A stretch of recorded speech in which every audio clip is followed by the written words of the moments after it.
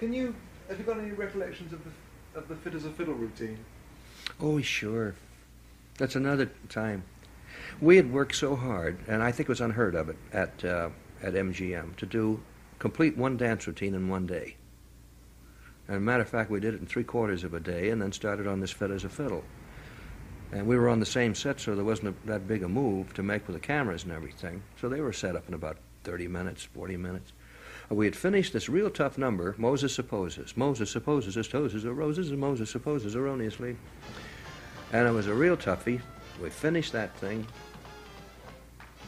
Started on Fit as a Fiddle and Ready for Love. I could jump over the moon above. Fit as a Fiddle and Ready for Love. And now we're being coordinated, playing the violins and all of that business. Now, I was getting awfully tired, and I didn't want to tell Gene. I wanted to hang in there as long as I could. Now I'm starting to drag, and Fit as a Fiddle is a real toughie to do. Very, very physical number. Oh, with all the knee bends and all the jumping up and down. So we started the number about the 10th time, Fit as a Fiddle and Ready for Love, and he stopped the number. He said, Donald, he said, let me see your bow. I showed him my bow. His bow was about 1.5 inches shorter than mine. And he says, that's what's the matter. That's why I can't do this thing, for crying out loud. And he threw the thing down, went in his dressing room. Now, it's a stage, within a stage.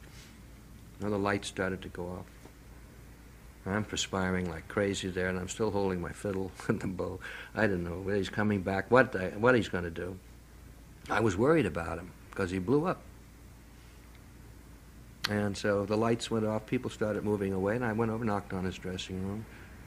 And they said, who is it? And I said, it's Donald. He said, come on in. I walked in. Here he's got his legs up on the table, and he's with a big grin on his face. He said, I was tired. He didn't want to tell me. And I didn't want to tell him. He was beat, and so was I. He said, that's it. He said, how do you feel? I said, let's go relax and take it easy. I can't move. He said, wonderful. And we went out, and that was it.